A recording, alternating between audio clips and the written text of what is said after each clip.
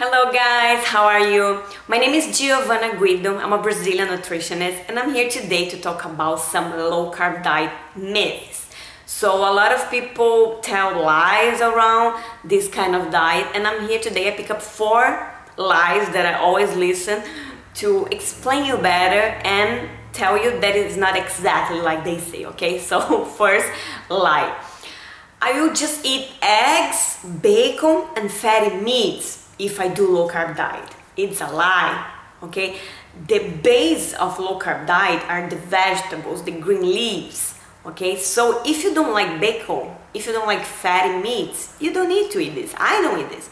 Eggs I like, but bacon I almost never eat because I don't like much, and fatty meats just really rare, but I don't like it neither.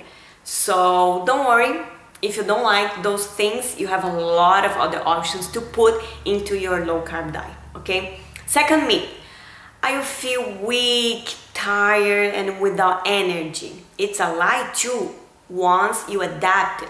So in the beginning, when you start cutting the carbs, it's really normal because you are changing your metabolism. So it's normal that your body will complain a little bit, right? Because our body, it loves carbohydrates because it's a fast way to give energy.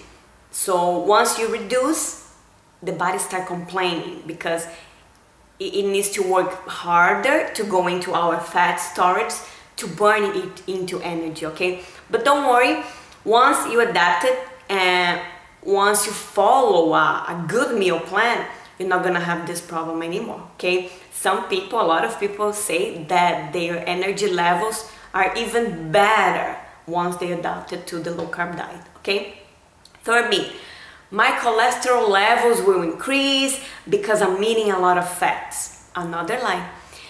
We know already that what increases our cholesterol levels are the carbohydrates and the bad fats like trans fat, industrialized fats. So once you reduce the carbohydrates and once you reduce industrialized food, because low carb asks you to do that, reduce, focusing natural food, you're not gonna have this problem.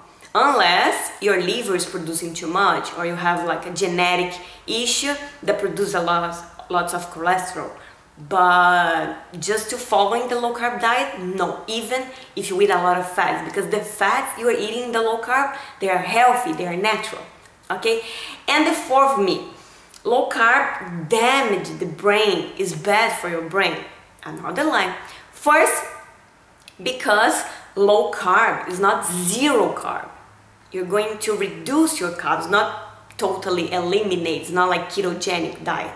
Okay, and second, our liver produces carbs, produce glucose. So if you need that glucose and you don't have through your diet, your liver is gonna take care of it. You just need to take care of your liver. Once your liver is healthy, and just in case you need the glucose, the liver is gonna produce and you're gonna be fine. Okay, so I hope you like this video. I hope that this video help you to understand some stuff and to not be afraid of low carb diet because it's very healthy. Thank you so much for watching. Subscribe the channel, leave me a thumbs up, and I see you soon. Bye bye.